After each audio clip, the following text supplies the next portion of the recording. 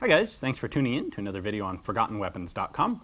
I'm Ian. I'm here today at the Rock Island Auction House taking a look at some of the guns that are coming up for sale in their premiere auction in June of 2015.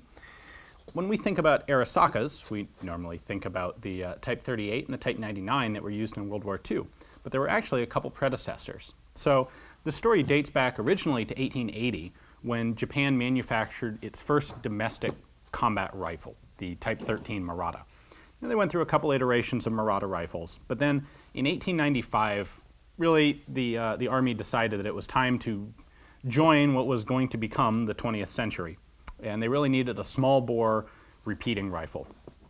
So in 1895, the Tokyo Arsenal, in conjunction with the Japanese government, set up a commission to investigate what kind of rifles were out there, what was the technology that was available, and what would be the best design of bolt action, small bore, really classic rifle as we would think of it in World War I and World War II terms. And on this commission, they had three people. The most important, the one that we remember, is Colonel Nariakira Arisaka. His name got stuck onto all of these guns. There's also a Lieutenant Colonel Miyata and a Mr. Hanjo, who was a civilian. And these three guys went around and they looked at all the rifles that were available, and they came up with an idea for combining the elements into the best gun they could come up with. And the result of that was the Type 30 Arisaka rifle. So many of the elements of this came from the 1893 and 1895 Mauser designs. When you look at the action, it looks very much in many ways like a Mauser. It is a cock on closing action, which means, for example, the Lee Enfield is the same way. It's a little faster to use probably because you've already got all the momentum from closing the bolt when you go to cock it. Which is helpful. These are particularly distinctive. They're called hook safety rifles for a reason that we will see in just a moment. At any rate, the commission was put together in 1895, and by 1897 they'd come up with their recommendations. They had this rifle design and it went into production in 1898.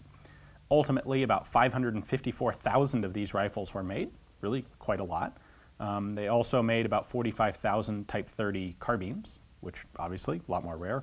And this was the primary rifle that the Japanese Army used in the Russo-Japanese War, 1904 and 1905. However, it only lasted about 8 years. Frankly, about as soon as they put these into production, they realized that there were some issues that could be improved, and they started working on improved variants. The Type 35 was made for the Navy. That only lasted a couple years. That was an attempt to address some of the issues. The real fix was the Type 38, which was a fantastic overall gun, which we'll address in a later video. Why don't I bring the camera up a little closer here. Let's take a look at the internals, because this bolt is kind of unusual compared to what you're expecting from an Arisaka. So one thing you will expect from an Arisaka we do have here, and that is a chrysanthemum. In this case, it's been lightly canceled, meaning that it is no longer the Emperor's property. Could mean it was taken out of service, or it could mean it was surrendered at the end of World War II. We then have a series of characters.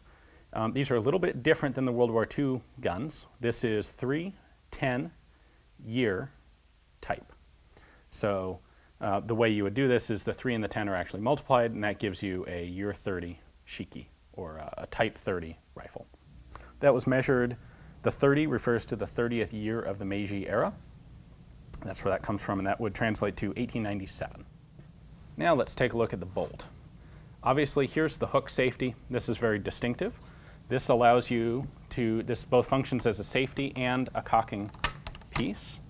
So when that is up, the gun is on safe, can't be fired, trigger does nothing, and of course it blocks your sights so that it's obvious that the gun is on safe.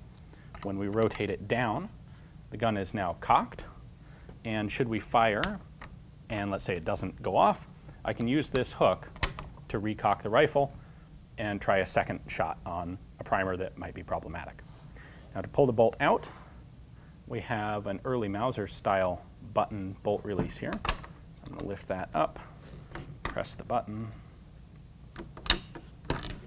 bolt comes out. This is most definitely not like a World War II style Type 38 or Type 99 Arisaka bolt. This is kind of a nightmare to disassemble the back end of. I'm not going to do that here. What it does have that I can show you is a separate bolt head. That comes out. That does make it nice and easy to take out our extractor, which just sits on there. There's the extractor. And that comes off as well. So a lot of little fiddly bits. You know, when they decided that they needed to update this rifle, this was the sort of thing that they realized, you know what, we can do better than this. So we can also see how the safety actually works. When the gun is in battery and ready to fire, the striker is held back here, and this piece is being held by the sear and thus the trigger. When I put the gun onto safe, pull this and rotate it 90 degrees. Now, if the bolt handle is locked, the safety is up. And you can see that the striker is locked here in this safety notch. And it's completely out of line with the trigger, so pulling the trigger does nothing. For Arisaka collectors, you'll note this is pretty much a round bolt handle instead of the plum shape that they went to later on. All right, one more thing that I want to address is a common misconception of folks who aren't all that familiar with Arisakas. It's not really obvious on this gun, but you can see here a seam down the line of the buttstock. And on some Arisakas, that separates a little bit and becomes very obvious. Sometimes the coloration is a little different. A lot of people think that's a crack in the wood or it's a defect. It's not. In fact, this was a very deliberate and frankly a pretty clever design element. It all stems to the fact that the wood that was available in Japan for rifle stocks wasn't the strongest, greatest sort of wood. And if they made the buttstocks out of a single piece, obviously you would want the grain running this direction, and you'd end up with this problem that down here at the toe, you'd have very short pieces of grain, and you'd end up breaking the toes of the stock off. So what they decided to do instead was cut the stock to, out of a single piece of wood, but just to here, and then they would use a separate piece of wood down here where the grain actually runs this direction, parallel to the bottom of the stock. Then to hold it in place, they did several things. They have an L-shaped butt plate. So one screw goes in vertically, and then this screw goes in horizontally. That holds it in place. There's actually a huge dovetail underneath here. So these two, you can't just pull the bottom of the stock off. It's actually dovetailed in place. And then the front screw on the sling swivel is actually long enough that it goes all the way through this separate piece into the main component of the stock. So these things all work together to make this a very strong and very stable stock. It's not accidental, it's not an oversight, it's not because they didn't have enough wood, it's just because the wood tended to crack right down here. So another interesting element of this particular Type 30 is that we can see from the rear sight it's been recalibrated for the modern 6.5 Japanese ammunition, or what would have been modern once the Type 38 was adopted. Originally, these rifles were designed around a 161 grain round-nosed bullet, fired at about 2,250 feet per second. And that was pretty typical of early bolt-action guns.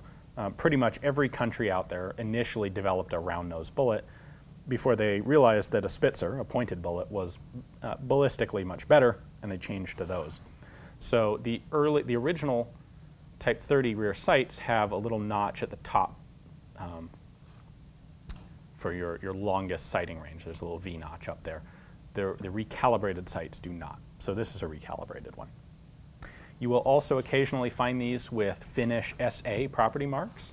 A lot of, the Finns got rifles from the Italians and also from the Japanese, and what the Japanese typically gave them or sold them were rather obsolete Type 30s. So when they were in Finnish property, they'd have been struck with an SA in a box here. This one's in remarkably good condition, and it doesn't have that Finnish property mark. It's really a quite nice rifle. Well, thanks for watching, guys. I hope you enjoyed the video. If you'd like to have a Type 30 in your own personal collection, you will have the opportunity to buy this one if you want it. This is, of course, coming up for sale in Rock Island's June regional auction. So if you click the link below, that'll take you to their catalog page. You can look at their pictures. It is part of a lot, so you can take a look at the other guns that it comes with, and go ahead and place a bid online or come down here to the auction if you want to look at them in person. Thanks for watching.